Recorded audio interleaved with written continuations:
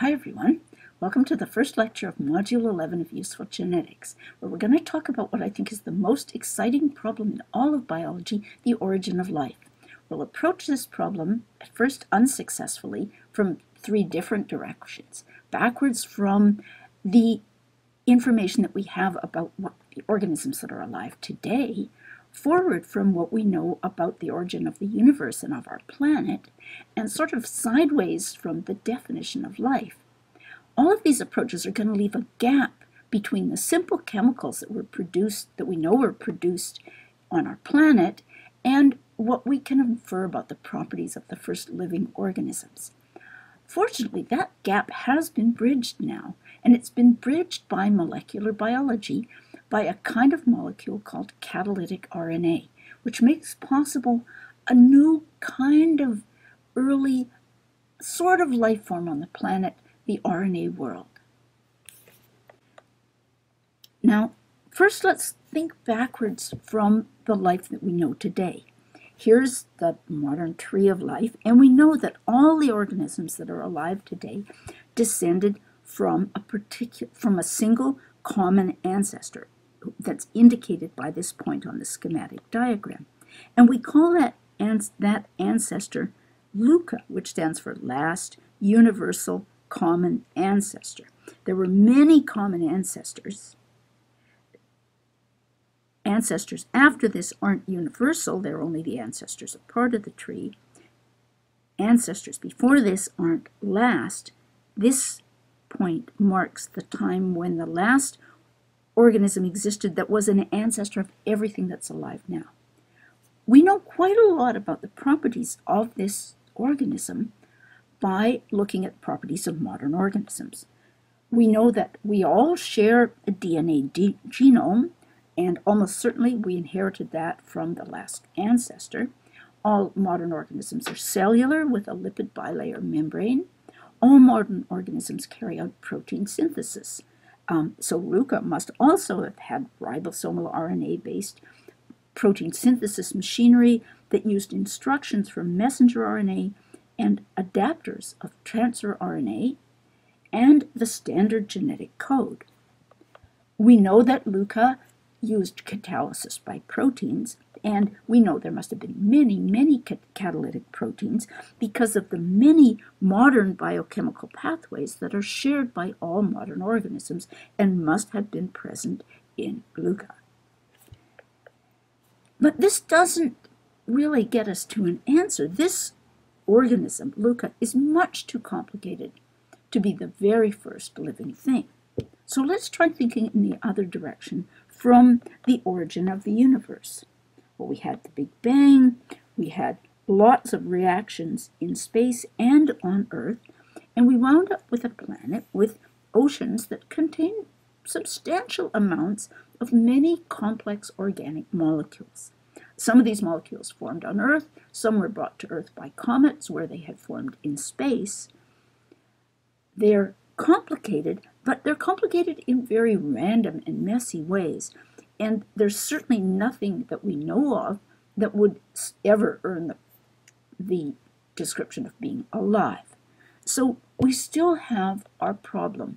We have to bridge the gap between what we know about the last universal common ancestor and what we know about the molecules that were present on early Earth. Big gap. Maybe it will help to think about what we mean by the word life. If we knew what we're trying to explain the origin of, surely that will make the problem easier.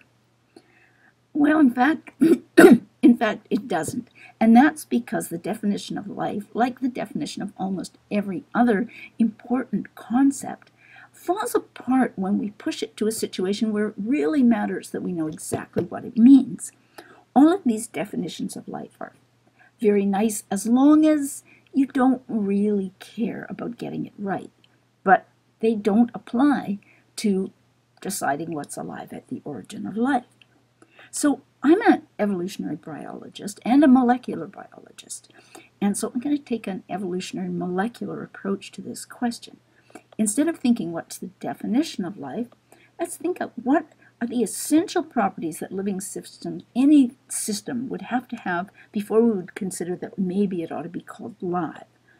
And the first is that that system must be able to reproduce. The entities, these living things, must be able to reproduce. And they must have some form of heredity so that the offspring are like their parents. Now, in principle, it could be the case that the offspring were always exactly identical to their parents.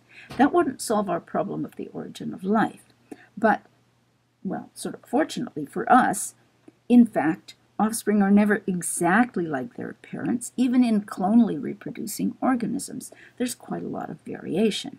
Some of that variation is due to chance or environmental factors, but some of it is heritable.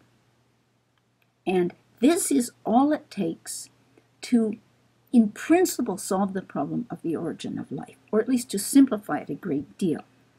And that's because if an entity has reproduction, heredity, and that reproduction involves heritable variation, where variants are generated, and then those variant properties are inherited by subsequent generations, and they affect survival or reproduction, as they certainly will, then we have all of the conditions we need for natural selection to act. Natural selection is an inevitable, unavoidable consequence of any system that has these properties. And conceptually, that solves the problem of the origin of life, because it changes it to the question of when did natural selection begin? If we can get a situation where something could have arisen by chance from the organic molecules on the early Earth, but was complicated enough that natural selection would act on it, would basically solve the problem. Because once natural selection can act, the ability to reproduce, the process of heredity will be refined, and we will get increasingly sophisticated organisms that we would all agree were alive. Now, the problem is, of course, that LUCA is much too complex to have arisen by chance. And the organic molecules don't have replication or heredity or heritable variation. We can make the problem a little simpler by looking at some aspects of the biochemistry and metabolism of modern organisms. And what they suggest to us is that there existed earlier ancestors before LUCA in which there was no DNA, in which the hereditary material was RNA, and other processes still similarly depended on protein. So, although this is still much too complex to have arisen by chance, it gives us some insights into what kind of molecules we should be thinking about. Here's the kind of world that we're thinking of, and it's often called the RNA plus protein world. And that's in contrast with the RNA world that I'm going to describe in a minute. In this early form of life, which may or may not have been cellular, heredity was carried, hereditary information was carried by RNAs, which were replicated and passed on to subsequent generations.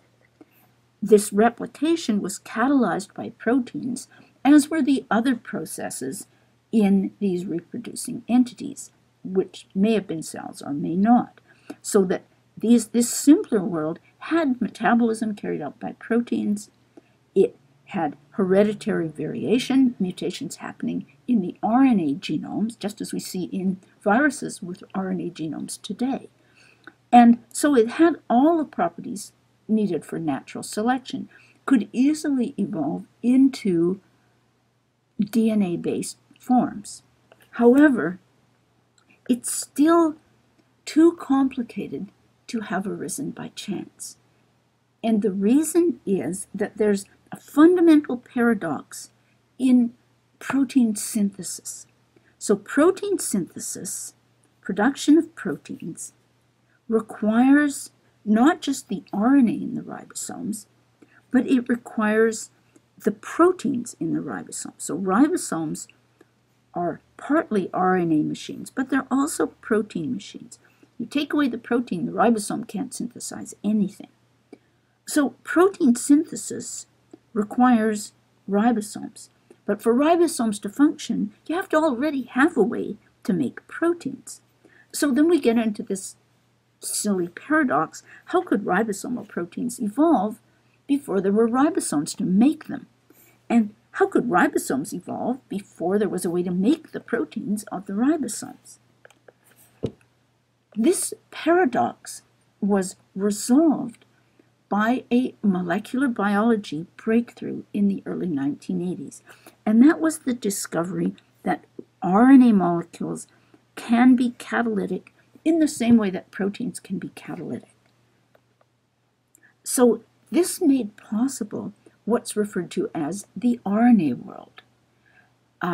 The hypothesis that earlier in evolution, before the RNA plus protein world, there existed an RNA world where the replicating entities, the things we might consider to be alive, had RNA genomes, but those RNA genomes weren't replicated by proteins. They were replicated by RNA. And these organisms, these proto-organisms, had perhaps rather limited catalytic capacities, but the catalysis that happened by RNAs, catalytic RNAs. And we're confident that RNAs, at least in principle, can do this because RNA molecules have many of the same properties that enable proteins to carry out catalysis.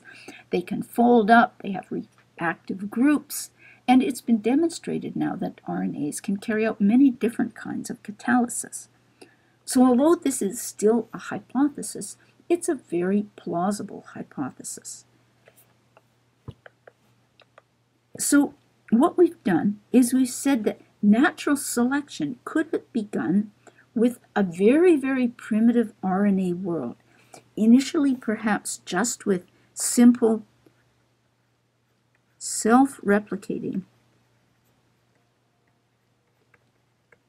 RNA molecules or RNA-like molecules. They probably wouldn't have been exactly the RNAs we'd recognize today. RNA-like molecules that took advantage of the wealth of chemicals that were present on the early Earth. And that because these were now something that natural selection could act on, they were able to evolve first into a more complex RNA world, then into the RNA plus protein world, because the primitive RNA catalysis machinery could, in principle, synthesize the proteins that are needed for the first RNA protein world before the fully fledged ribosomes were formed, and then into the last universal common ancestor. So we first considered the last universal common ancestor and the properties of the early Earth. We've talked about how thinking about molecular biology and evolutionary biology originally clarified but didn't resolve the paradox by pointing out that the real problem was, how do you get functioning protein synthesis machinery that needs proteins before you have any proteins? And then we talked about how the discovery of catalytic RNAs, RNAs that act as enzymes, resolved the paradox. And we described the RNA world that we now hypothesize was the first living entities, the first entities that were subject to natural selection and thus capable of evolution to become more complex and more sophisticated. Coming up next, we've got 2 lectures on mitochondrial genetics. I hope to see you there.